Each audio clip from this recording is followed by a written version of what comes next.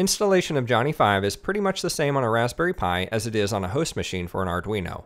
However, since Johnny 5 was designed with Arduinos in mind, you have to install one additional package on your Pi that acts as a plugin to route Johnny 5 commands to the appropriate pins.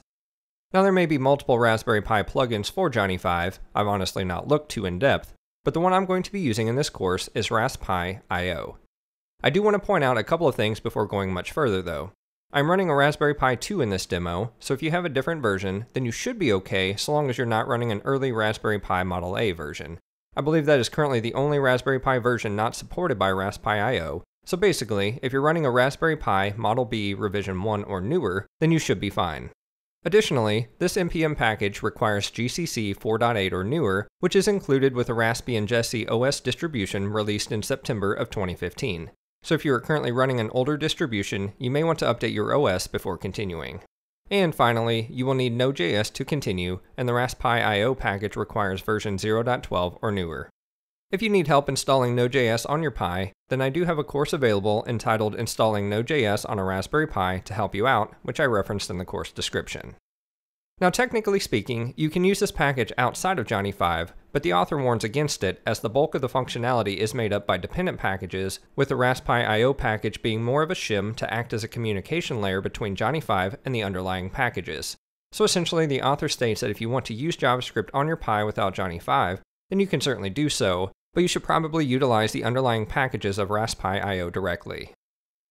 Alright, now with all of those announcements out of the way, I'll first need to SSH into my Pi so that I can begin installation of the framework and plugin packages.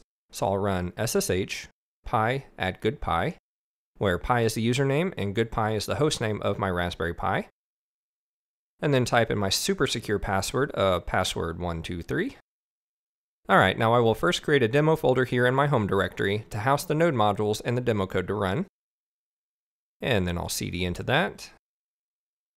Now the installation of Johnny 5 is pretty much the same as it was on my PC in the last section, with the exception that I also need to install the Raspi.io package, which I will do in the same command by running npm install Johnny 5 Raspi.io.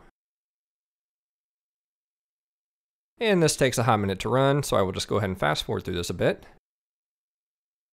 Now just to make sure everything installed correctly, I will list the contents of the demos directory, and I should see a node modules folder. Alright, and then if I list the contents of that directory, I should see Johnny 5 and Raspi.io. Perfect. Now before digging into the code, the Raspi.io docs state that the Pi must be rebooted after installing the package and before executing any code for the first time. This should just be a one-time deal, so you shouldn't have to reboot again for any subsequent installs of the package in other directories.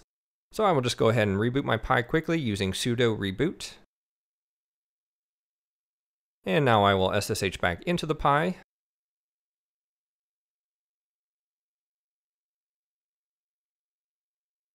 And cd back into the demos directory.